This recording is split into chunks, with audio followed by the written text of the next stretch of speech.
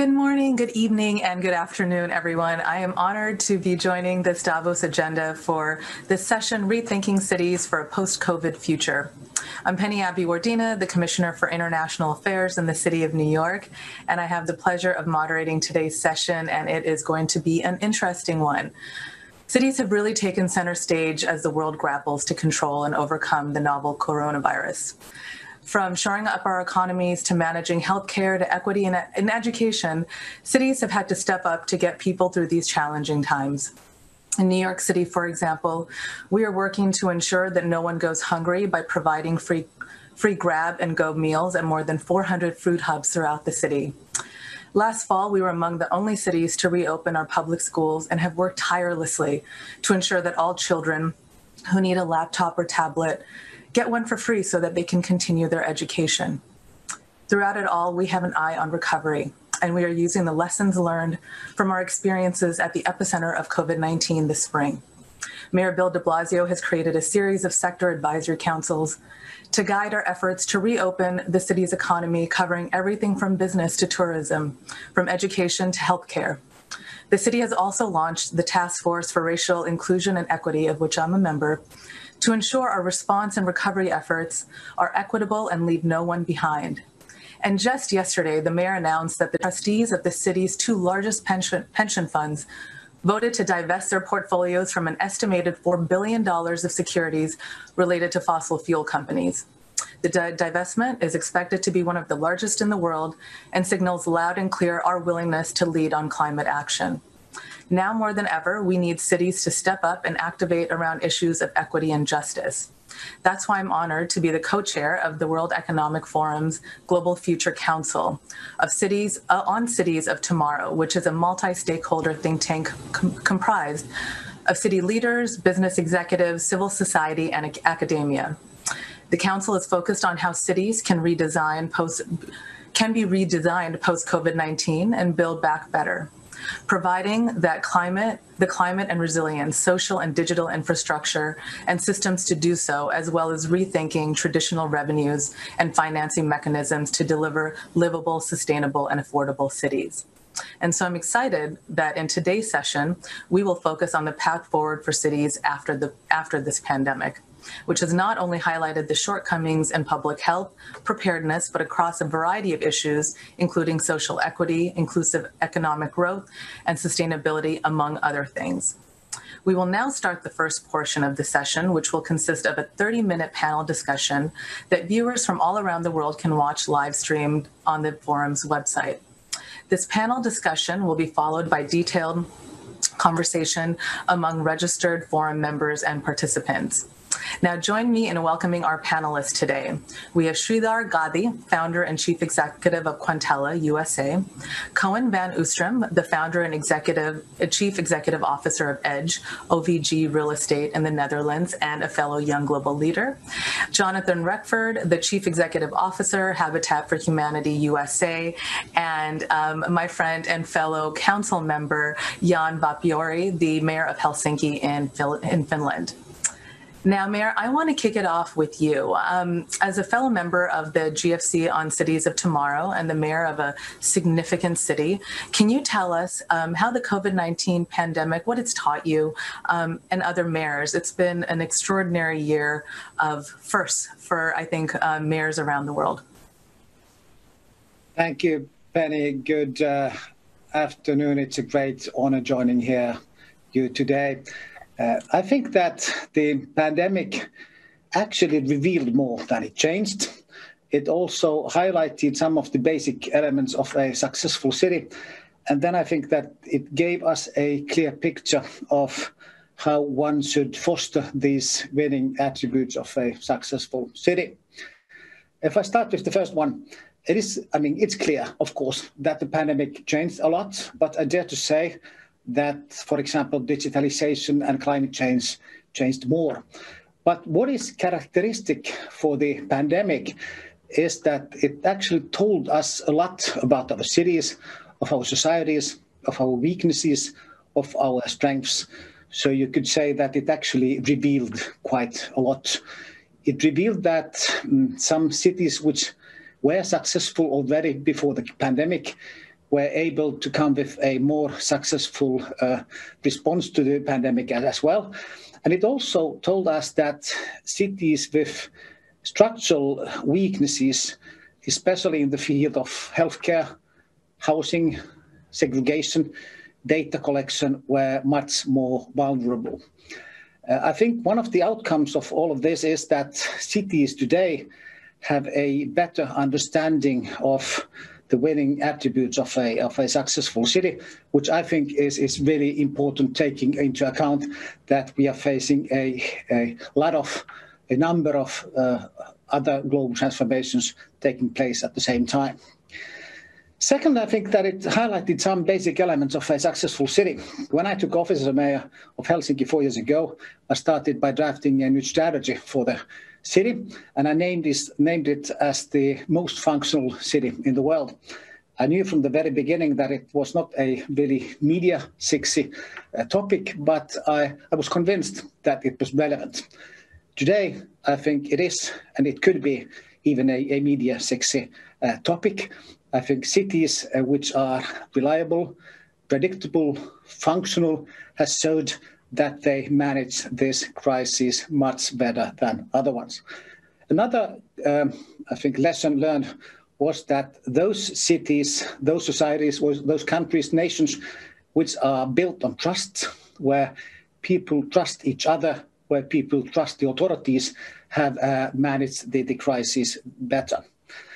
My third point is that you need to understand as a city leader in navigating in this difficult, rapidly changing world, that you should all the time seek for a wide-reaching systemic approach and systemic change instead of individual projects and programs, that you really need a holistic leadership, that everything actually counts, that you should base everything you do on facts, evidence, science, and fourthly, that the better connected a city is with other cities, with the private sector, with NGOs, the better possibilities and chances you have to successfully walk through different kind of crises which we will face even in the future. Mayor, no, that's an excellent point about the partnership needed with the private sector. And I want to also thank you on your leadership around localizing and using the language of the Sustainable Development Goals and using that framework and joining New York City when we launched the Voluntary Local Review back in 2018. But that partnership between cities and, of course, the private sector has been, I think, critical in this last year. And we've really seen how the partnerships built in the past have been really the foundation of how we've been able to work together in this last year.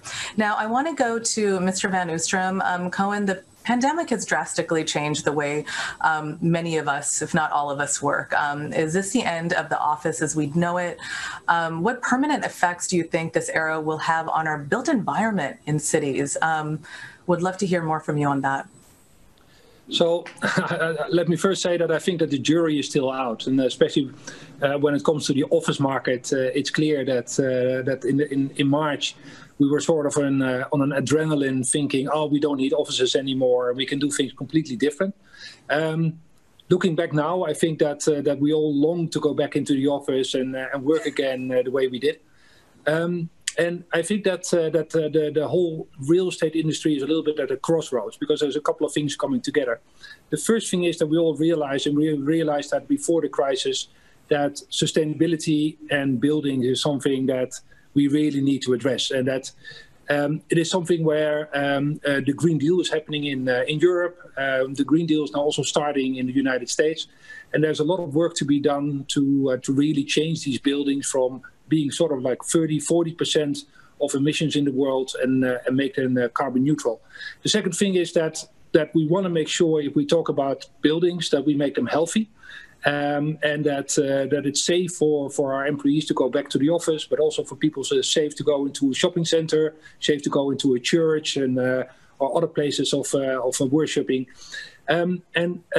The interesting thing now is that the technology is there. And the last couple of years, we've seen a lot of developments when it comes to sensoring, when it comes to data analytics, and we are able now on a city level, but also on a building level, to be very precise and measure how sustainable is a building, what is the energy management doing.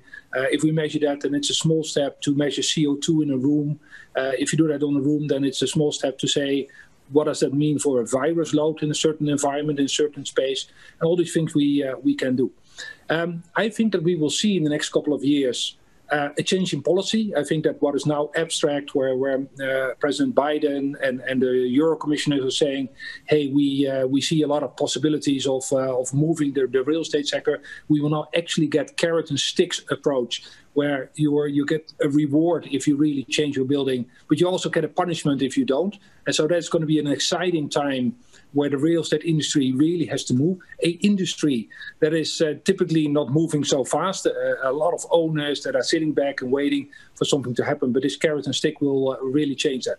There's one thing I'm not so positive about, and that is that what we're also seeing, there's a huge amount of social problems coming our way. Mm-hmm. Cities are also investment places. And what we are seeing with low interest rates is that there's a lot of people that don't see, Penny, let's take your city, that don't see New York as a place to live. They see it as a place where you can invest. You can buy a piece of real estate and you can rent it out for a lot of money, and you can make a lot of money, doing that on a big scale. Now, at the same time, there's so many people that are starters that just need to live in that city, that need to work in that city, that have a family that maybe also, go out there and need a new place for themselves. And there's no place for that. And to bring together, when we are on that crossroads, this huge amount of work to make our buildings, let's say, healthy and safe on the one side, sustainable on the other side, while taking into account that we have to change something on this, let's say, framework of investment and the way that governments and private owners of real estate are working together, not always working together, but at least functioning in the same domain. That's going to be the big challenge. And that's the one thing on the social part where I may be less optimistic, because the technology is there to solve the sustainability part and to solve the part on the health. What will it lead to? We think in the next couple of years, for example, offices will be amazing places to go into. We have to seduce our people working for us to come back into the office. And so the office won't be filled with desks anymore. That the work you can do everywhere. You can do at home. You can do that in a coffee shop somewhere. But if you come to the office, you come there to communicate, to sit around the coffee machine and to hang out and have random meetings with people. So the fun of work and being in the office is going to be a lot bigger than it was in the past. Coen, you somehow got me both excited and stressed out with that. There's a lot of opportunity, but later in the session, I want to come back to the challenges that you talked about with public health and sort of public good, even though sustainability you think is something that we can achieve looking forward. I want to transition to Mr. Gadhi. This is, an excellent time for technology. Look at us here right now. So it having played a really big role in fighting the pandemic in cities, allowing us to work remotely and to be safe for those of us that can. It's clearly going to play a crucial role in building back. Can you sort of take us through how you see this playing out? Sure. Thanks, Penny.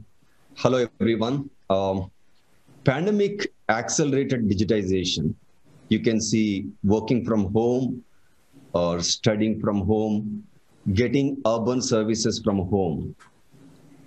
But post-pandemic, not everything may not be working from home, but it will be hybrid. People would like to have option to work from home, study from home. So this is going to be a huge acceleration of digitization. At the same time, this is going to create challenge in the society with a digital divide. All over the world, around 50% or more people doesn't have good internet and laptop to work or study from home. So one, how do we solve the digital divide problem? So we at Quantella solved two problems. One, how do we fight COVID? Then second, going forward, how cities can help accelerating digitization, at the same time helping with reducing the digital divide. With fighting with COVID, before pandemic, most of the cities all over the world have done some kind of work on smart cities, building command control centers. but mostly or none of them have really focused on converting command control centers into COVID war room platforms. So what we have done is within 2 weeks of pandemic happening, we converted around 29 cities, 5 state governments, and a couple of countries, the city level command control centers into COVID war room platforms, integrating different sources of data, different departments' data, like healthcare, hospitals, police, disaster management, social welfare. By integrating all the sources of data, how city administrators can get a situational awareness, understanding the COVID cases, predicting what will happen next, availability of hospitals versus demand, to pre-plan and predict and serve the society. Now coming back, with acceleration of digitization, like water, like power, I think cities will have to start providing free access to internet. But several cities with pandemic, less and less taxes collected, may not have enough funds to digitize the infrastructure and digitize urban services. So we have come up with a model called outcome-based model. You can also call it public-private partnerships. I'll just give you with one example how we have done it, where we solved the acceleration of digitization as well as solving the digital divide problem. There is a city called Erie in Pennsylvania. When we met the mayor, he said that certain part of the city, students were not getting good grades. When they have done further study, they found out that certain areas of the city, kids doesn't have proper internet and they can't do the homework. They had to go back to school to do the homework. The city mayor said, how can you help me to provide the free internet access and accelerate the digitization at the same time? City doesn't have to spend so much money. So what we have done is we have digitized their lighting, converting into LED, converting into smart lighting, and city saving 50% of their power savings. We could reinvest that money into providing free Wi-Fi services. And once you have a smart pole, once you have that infrastructure, and you can have a camera, then you can have an environmental sensor where you can understand the pollution levels of the city. With a camera, you can understand crime in that area. You can understand traffic in that area. So at the end, by coming with innovative pricing models, innovating outcome models, you can provide economical, environmental, and social benefits to cities. Thank you.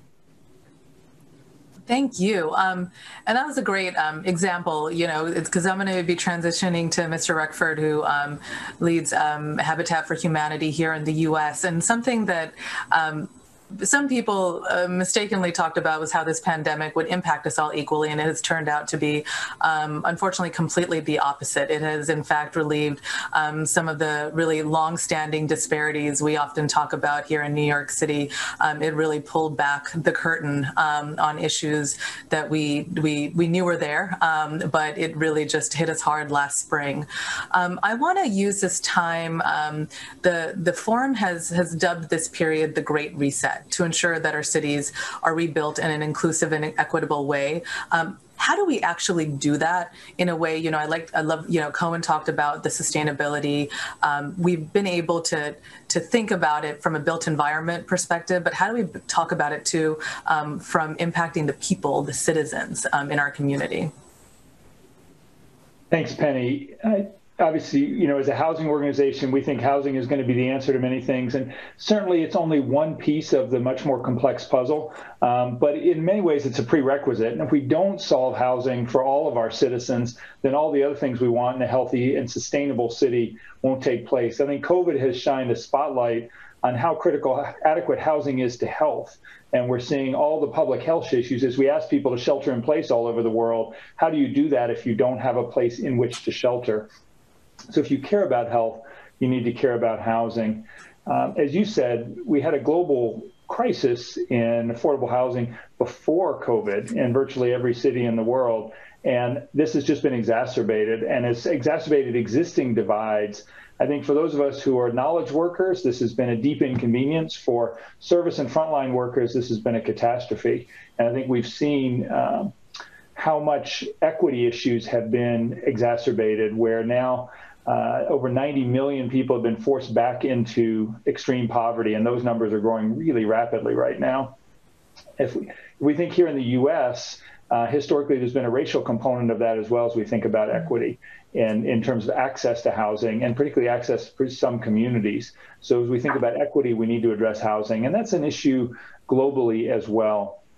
We believe certainly that the best model in all contexts are mixed income, mixed use, transit-oriented development so that people can live close to where they work, so that lower income families have access to the better schools, to better opportunities, to paths forward. And that's both environmentally better, but it's also from a human perspective, the best model. But that's not how our cities are currently working. There's been an increasing economic divide where we've segregated economically, which is really impractical. And we've seen an explosive increase with low interest rates and the cost of land that has risen so much faster than incomes. So affordability has become a gigantic issue. And in many ways, most of our major cities, as we look at rapid urbanization, and I think when we talk about knowledge workers being able to live anywhere they want, that's true, but that's a very small segment of the total population of a city. So as we think about investing in more equitable, healthier, and also economically sustainable cities, we've got to figure out a way to house all of our people. That's right. This is, I think this is going to be the challenge for the coming years. I'm curious. There's a question in the chat before I get back to everyone else for Sridhar. It's about technology. I think it speaks to the questions that are coming up from the panelists. Now, how can technology and innovation be leveraged to catalyze the establishment of smart cities in this COVID era and beyond, while simultaneously addressing the critical challenge of ever expanding informal settlements and urban housing challenges in the least developed and developing countries? That Jonathan just did sort of a brilliant overview of the challenges, especially focused on affordable housing. What's the role of technology here, especially when we're looking at developing countries? Developing countries like India. Yes. Do you want me to examine? So you're saying the technology role in, see, the role depends on the country. Let's try. If you can choose the country, I think the question is, can this moment be leveraged to catalyze smart cities and in these areas that are having these historical challenges? Absolutely. I think pandemic kind of situation definitely will accelerate city administrators to take, right decisions, right policy making, and especially policy making on data privacy is going to be expedited. And what we have seen is especially providing urban services to citizens, which especially touch the end citizen, is really getting expedited. Okay, that's great. There's a question here for the mayor. Somebody has a question that's about the actions on diversity and inclusion you're developing on the future cities strategies. I could maybe link that to the points Mr. Reckford elaborated on just a moment ago. I really, really much believe in what he said, that housing is a prerequisite for many other things. And I also believe in the thing that what he mentioned, that a mixed housing model is to seek for a success. When he told that more or less no city in any place on earth had really followed this, I would like to tell you that we actually in Helsinki and some other Nordic cities we have. And what we had done is that we have done that for the last 30 or 40 years.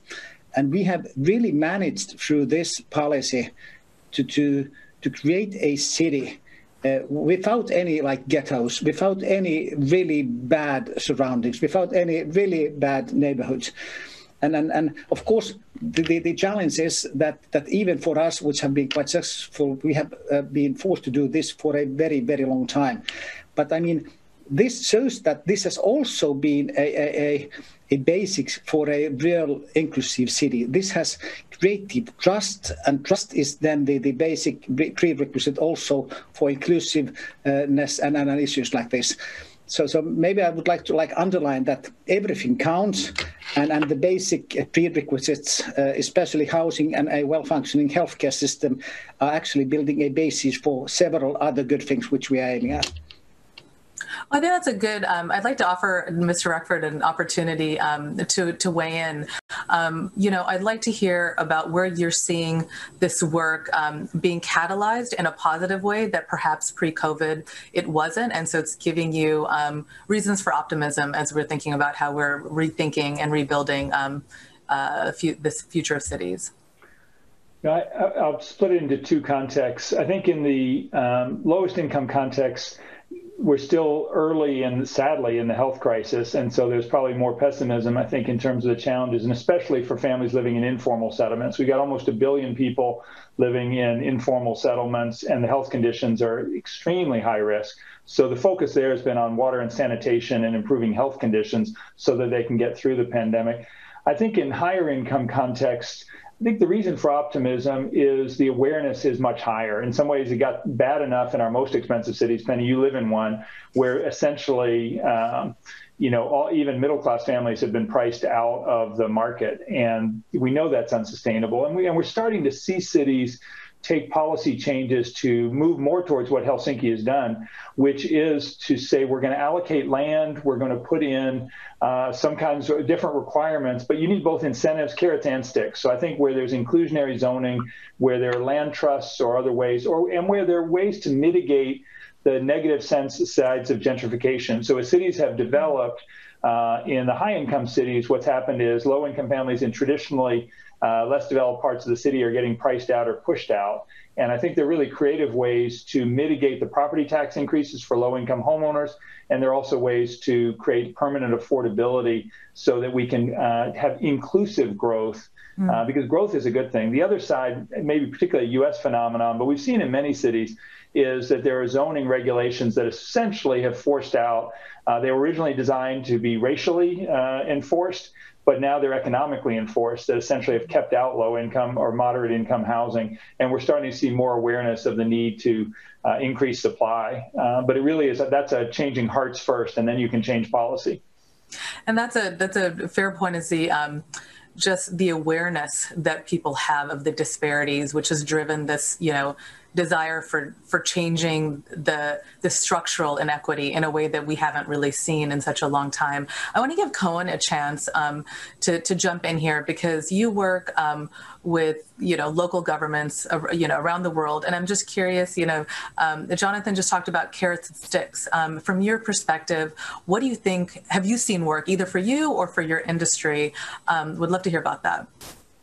Well, what I find so interesting is that there is so many different models being tried out, and if there's one thing where I think the mayors and leadership of cities can better work together, I give you one example. Berlin.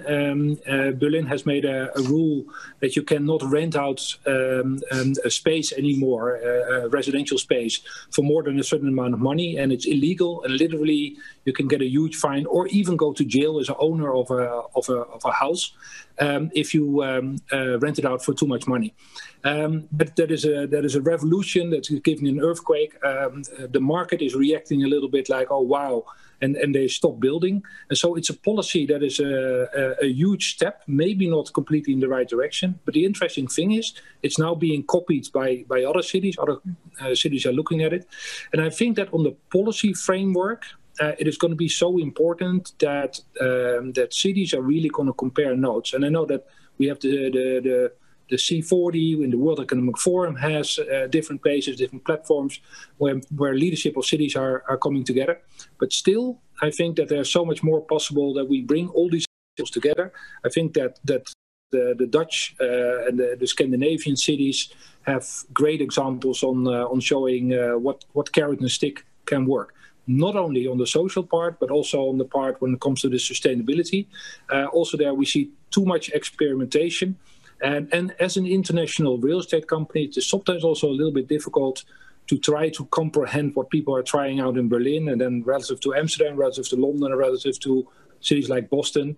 And every time you sort of have to try to find your way. And sometimes we try to inform these other cities about, best practices that are happening at other places. But cities too much see each other as competitors. There where I think for 99% of their work, they have the same issues and they could work together a lot more.